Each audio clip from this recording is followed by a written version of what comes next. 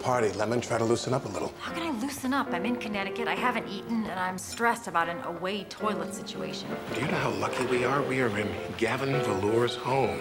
He was the CEO of Sunstream. Yeah, I don't know what that is. Is this potpourri or chips? Because I'm gonna try to eat it.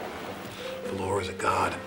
He was the first man to be on the cover of Fortune and Jet magazine at the same time. Of course, that was back when Jet was actually about jet ownership. That magazine took a weird turn. These are not chips. Then he fell off the face of the earth, sold Sunstream, and shut himself off from the world. They say he hasn't left his home in almost 3 years. Well, I hope he shows up for dinner.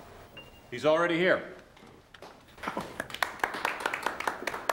Thank you all for coming tonight. Because of my severe agoraphobia and my debilitating wealth, I am forced to bring the world to me and host dinners for interesting people from all walks of life. The world of fashion, society, art collecting and yelling. Why isn't there any good art in here? Come on!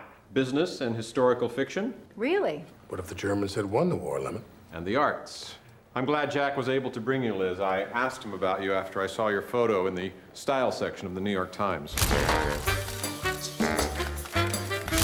Funny story, I was only wearing that because the fire alarm went off while I was getting a haircut. Well, you look beautiful.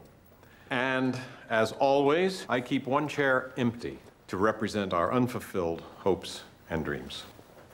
I'm just kidding. Elliot Spitzer's hooker couldn't make it. Now, I want to send my driver into Manhattan to pick up dessert. Anybody know a good place for cupcakes? I think there's a place... McEnroe, give me a break. I'm on it. 77th in Amsterdam, 68th in Columbus, 125th and President Clinton Boulevard. Also, don't overthink it. Sara Lee, Frozen. Unbelievable. Hello? Hey, Liz. It's Gavin Volure. Oh, hi. Listen, I only took that napkin because I wrapped some chicken in it. That's not why I'm calling. I just had a good time with you the other night, and I wondered if you'd like to come out again this Saturday. Are you having another party? No. Oh. Well, this must be what the kids call a booty call. I haven't been out of the house since 2004, and even I know the kids don't call it that anymore. So, what do you say? Yes, I guess, right? Okay. I'll send a helicopter to take you to the train station. Okay. Bye. What the what? And this is the study. Well, this is interesting. One of these benches is a priceless work of art, and the other is an ordinary bench from which to admire it. Which one is which?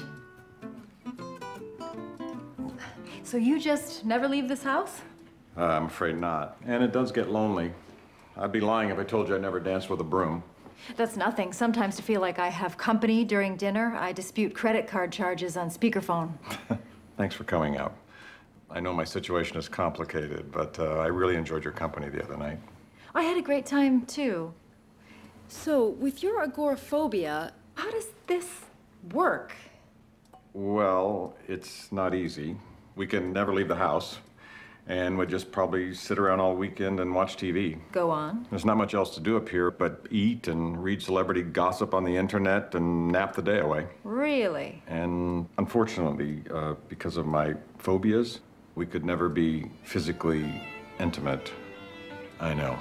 What woman would want all that? Gavin, this was wonderful. I really enjoyed watching MTV Canada with you. Yeah. They can't seem to get anything right up there, can they? I hope you'll come back. Maybe next weekend? I'd like that. Me too. Well, I should go. Do you have everything? Do you have your cell phone? Oh, no. Nerds, where is it? Oh, there it is in the other room. Carl, could you get Liz's cell phone for her so I can say a proper goodbye? Thanks, buddy. Anyway, I just... We don't have much time, Liz. Look, Liz, I've decided I can trust you, so I'm going to tell you the truth. I'm not really an eccentric agoraphobe. I just tell people that so they won't know I'm under house arrest for tax fraud and arson. The wind must have blown it shut, Carl. I'm searching for the key. Carl's the U.S. Marshal. Come, before they shoot!